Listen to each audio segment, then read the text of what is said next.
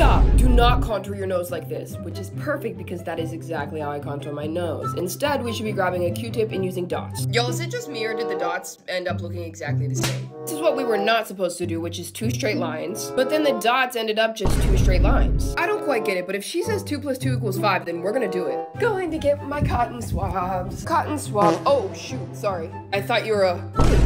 Oh my god. Perfect. Contour palette. We start there with a Dip Twist 3000X. This is the tricky part. Start to follow that curve. Curvature. This is the most important dot. There. Boop, boop, boop, boop. Oh, wow. A wise woman once said, connect those dots. And now I could be tripping. But does this not look identical to what she said don't do? 2 + 2 = 5. Trust that process though. We're gonna blend it out.